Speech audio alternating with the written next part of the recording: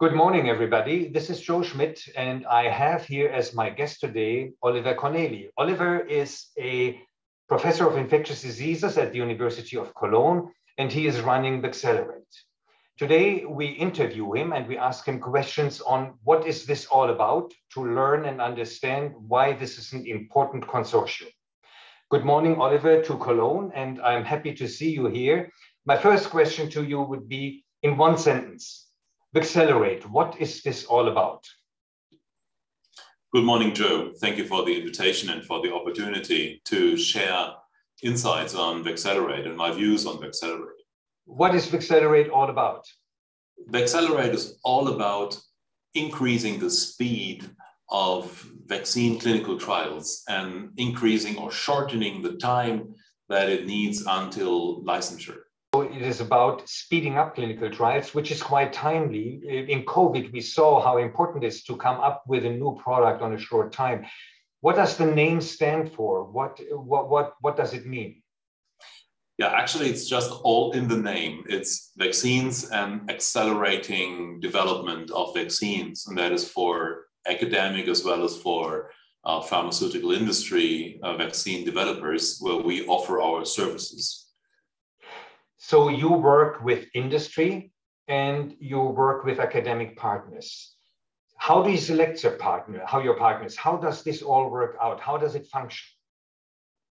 Well, we selected the partners to represent as many countries as possible within the European Union, because the entire endeavor is financed by the European Commission, and outside countries, but within Europe. So currently we are restricted to Europe, but represented in almost 40 countries. I guess the restriction to Europe has to do with a licensing process over here, which is different from the United States and other areas of the world. Is that the background?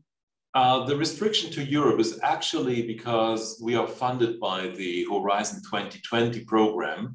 And so we were restricted from the beginning to the countries represented in Horizon 2020 in Europe. So that is why it's restricted to Europe. We do plan for the future to expand, but we don't know whether we will do that. It would be something that we definitely want to do outside Europe.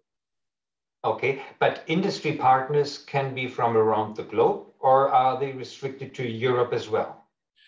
No, industry partners can be from everywhere. So we counsel a lot of industry partners, dozens, and it's amazing how many companies are into corona vaccines.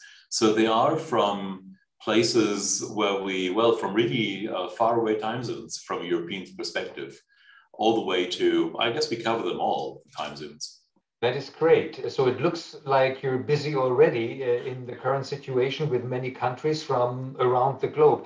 Now, why is the University of Cologne coordinating this VACCELERATE trial? I mean, I have known you for decades as a great fungal expert, and now all of a sudden you're running a consortium in Europe for vaccine trials. Yes, thank you for pointing out the fungal background. So actually, that's perfectly true. It's a lot of fungal trials that we did. The thing with fungal trials is that it's extremely difficult because all the fungal infections are rare diseases. And so it's really difficult. And if you can make it in fungi, then if you have such a reliable, great team, then you can make it in abundant viral diseases too. So we had the machinery on how to design clinical trials, how to engineer them. We had that up and running. And I guess that is why we were asked or tasked with the VACCELERATE consortium. So your trial expertise was used for a new topic to speed up things, to make sure that we get licenses for vaccines, or at this time it's vaccines very soon in the future for pandemics to come, or currently for corona. This is the current status, right? Yeah, that's true. We have always done some vaccine trials, but not to the extent now really it is the focus for us. We didn't stop fungal trials, but it's the focus now to do vaccine trials. And that is because of the clinical trial skills, I'd say, of the team. So how does the whole thing work? I have a great idea how to come up with a new corona vaccine. I give you a call, and what do you tell me? Yeah, you give a call, and in the first contact, we will actually find out what exactly has been done already, what has been achieved, and where you stand in your drug development. And that then drives who would come on board to counsel. It could, for example, be our advisor to VACCELERATE, Joe Schmitt, and who comes on board then for that initial consultation, or for that initial advisory meeting, is driven, as said, by where you stand with your drug. So how does VACCELERATE work? I have a great new vaccine. I have an idea for a vaccine. I have a vaccine candidate, and I'm eager to have it on the market maybe tomorrow. So I give you a call and I ask you, Oliver, can you help me? What will you do? What will happen next? Well, I guess first it's easy to find VACCELERATE because we are on social media, website, etc. You can drop an email. You will always get a response within hours. I say within hours, usually even faster, but if your call or your email arrives in the middle of the European night, then it might take a couple hours. Then we figure out next step, what exactly do you need? And that is driven by where does your drug development stand? How early or late is it in development? And we do counsel from preclinical all the way to phase 3 or even 4. So there is nothing that we cannot counsel because we have 150 experts within VACCELERATE. So there's every expertise there. And then we have a meeting with the expertise needed specifically for your project. That will be crisp and like a 1-hour meeting. And usually we have considerable progress and relevant advice within that 1 hour, and then we take planning from there. So the added value of VACCELERATE is to help set up and run clinical trials. And do you have contacts to, or do you even contact licensing agencies? Yes, that is certainly part of our duties, because with the example of corona vaccines, you figure out easily that many drug developers have the same obstacles and the same issues they need to cope with.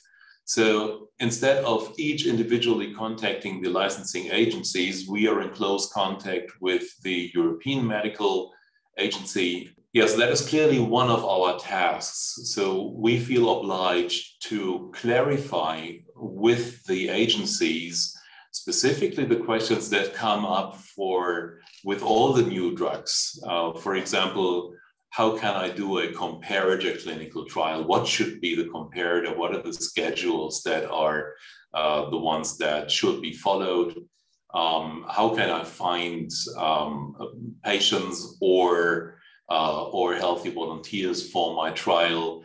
And what are the legal frameworks? And some of these legal issues are not clear because corona is new. So several companies might come up, and that has been actually the past and the present, with the same issues. We clarify them with EMA, we learn their position, we are in very close contact practically every week, and with other licensing agencies on a national basis as well. So the added value is really enhancement, speed. Would you also be able to do head-to-head trials? Yes, we are currently actually doing a head-to-head trial, which is one of the very, very few head-to-head trials, but that's the future because we have standards now and we need to compare new vaccines versus these standards. We do still placebo-controlled studies as well, but that is on a very small scale because it's difficult to find patients who have not received any vaccine and are willing to go on a placebo-controlled trial. But the future is more in the head-to-head trials. Yeah, and I guess that is quite difficult because companies usually don't have access to other vaccines, right? This is a challenge with COVID. The question then comes up: you speed up, and I guess you have registries. I saw that on your website. You have patients on standby. Can you elaborate a little bit more on your registries?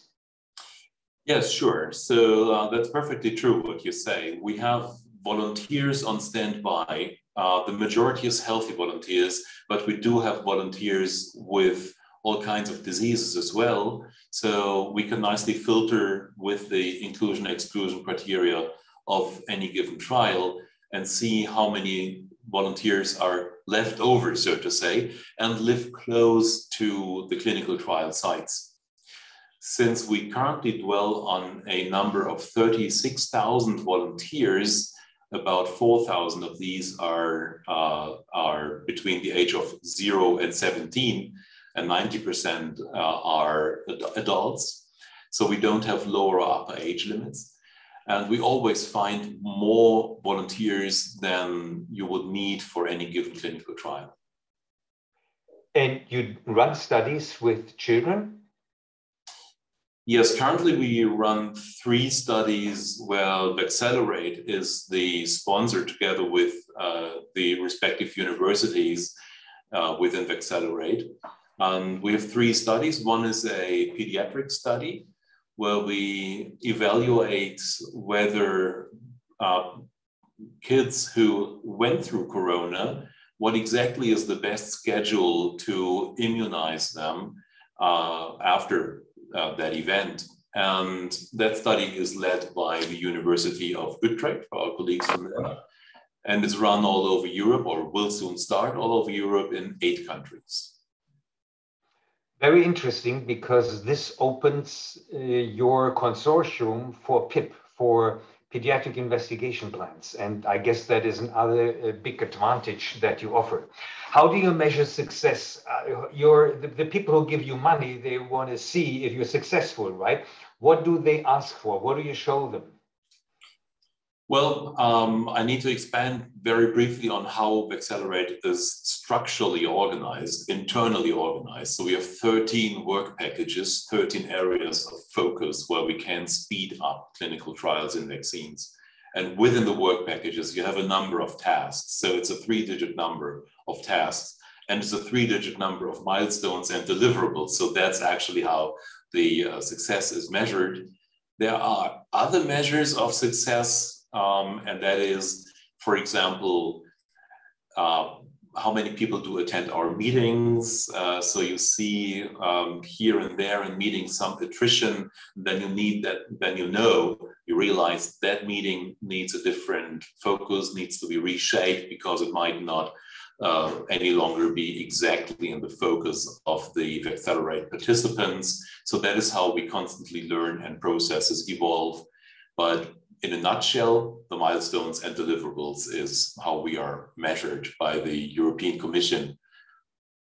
Very good. Yeah, very good. And I guess I should have started the whole interview with saying congratulations that you're running this. You got big money from the European Commission, and this is already a big achievement, right? So many people look for government funding in that size. So this is really a very good measurement of success already, and now you're delivering nicely, as I can follow. So where would I see a follow-up of your activities? I want to see, where do you stand? What are your successes? Where would I look? Well, we are now 1 year into VACCELERATE out of 3 years, which is the initial funding period. So for 2024 and onwards, we will more and more focus on other vaccines. I believe that we will keep the Corona focus for quite some years, but we will add other vaccines, influenza, for example, pneumococcal vaccines. There are vaccines where we are in contact with developers. So industrial or academic entities who are developing a vaccine can always contact us, even though it's not a Corona vaccine, because we absolutely help with all the measures that we can help with any other vaccine. I'm an infectious disease physician, so I know that vaccines are the most important measure that we can take to tackle infections all the way from corona to antibacterial vaccines. That's the way to go. That brings me back to fungal infections. The best effective treatment is if you start before the infection. That's what I remember from my fungal investigations decades ago. Oliver, this was extremely interesting. Thank you very much for the update. In the end of the interview, we will have one slide to just show how you can contact Oliver and some links that you can click for additional information. Thank you again for your time and have a wonderful day. Bye-bye. Thank you very much, Joe. Same to you. Thank you. Bye.